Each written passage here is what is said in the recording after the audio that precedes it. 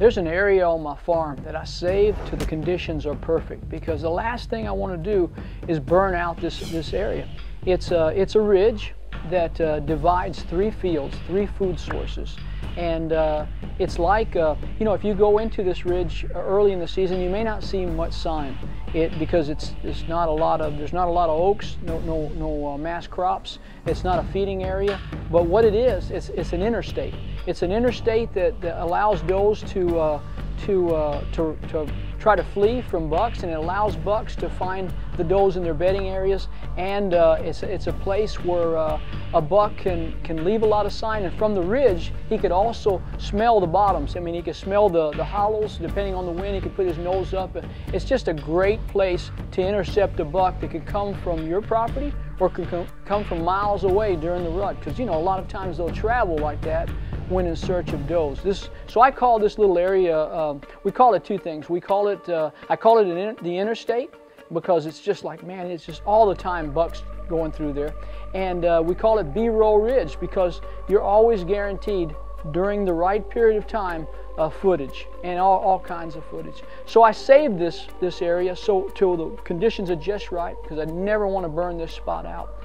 So this particular evening, everything was perfect. The wind was perfect, blowing. It was actually blowing out of the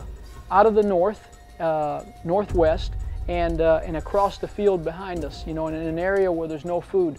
So that was perfect, and it was not blowing so hard that it was swirling into those hollows.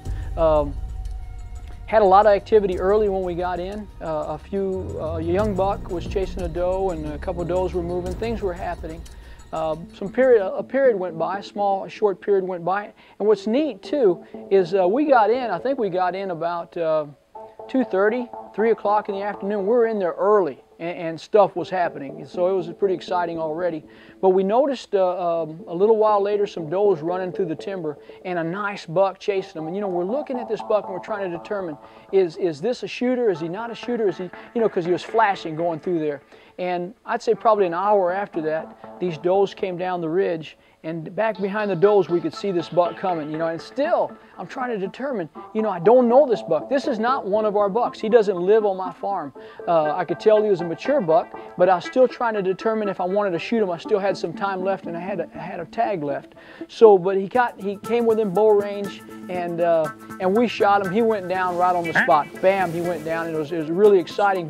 But the neat thing about it, and the message that I want to convey here, is that spots like that, you save them. I mean, I want to drive that point home. You save them to the right time to hunt them. My slogan is that you bank your best spots till it's the best time to hunt them. And so everything came together, but it didn't come together by accident. It came together because we didn't run in there and hunt it. But it came together because we planned, and it came together because we knew the property we were hunting. We knew where the most travel will be at what time of the year. And so that's what luck is when preparation meets opportunity.